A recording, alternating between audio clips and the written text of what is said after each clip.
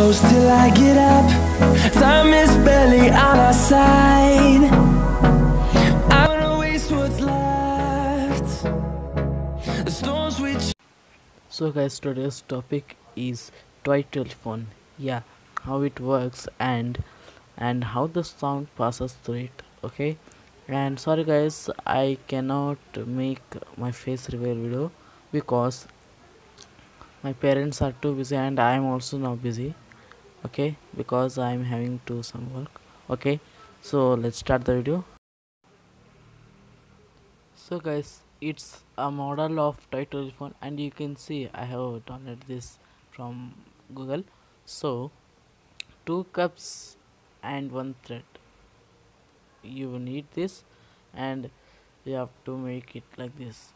Okay, so how it works, let's move on to this. So you can see that down two boys are holding the cup, and you must see there the thread is straight. Why, that I'll tell us. So after holding like this straight, you have to tell something there and it will reach the another one.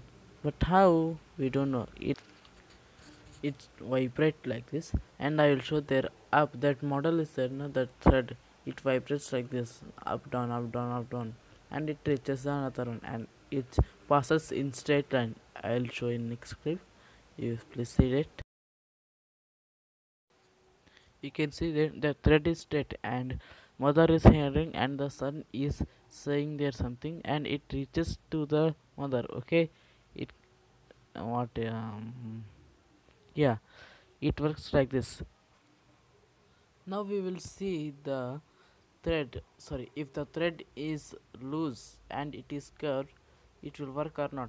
Okay guys, so the thread will not work because the vibration passes through a straight line. So in previous picture the thread was straight, so the sound will go direct to him, but here it will not go. Yeah, this is the logic.